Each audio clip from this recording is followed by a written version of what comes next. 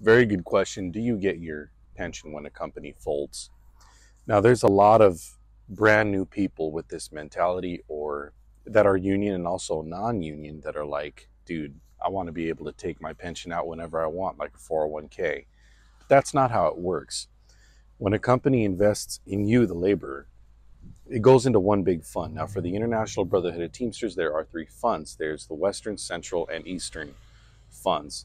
Now, this is how it works as far as the West Coast goes. There's a Peer 80 that you must meet. Say, for example, you only do 5 or 6 years. It takes 5 years to become vested as a Teamster, meaning that you will get a pension for sure at the age of 62, or if you meet your Peer 80.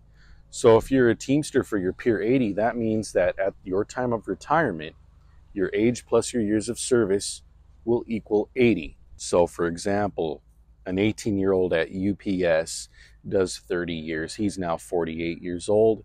That's a Peer of 78. He has to do another year of service and retire at 49 years old with a full pension at 49 years old, because that is meeting his Peer 80, because age 49, right, plus 31 years of service equals 80. He can now retire. The fund is for every single one of us brothers that the company is contributing to. It's for every one of us. It's not for us to pick and choose and pull it out whenever we want. Now, say you only do, you're vested 5 years. Say you only do 8 years. Well, you decide to leave and go to another company that is non-union. You can still withdraw your pension but not at your Peer 80. It would be at age 62.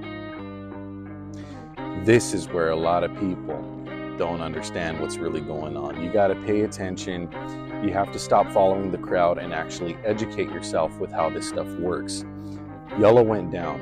If you weren't vested, okay, back in 2008 when they stopped contributing to the pension,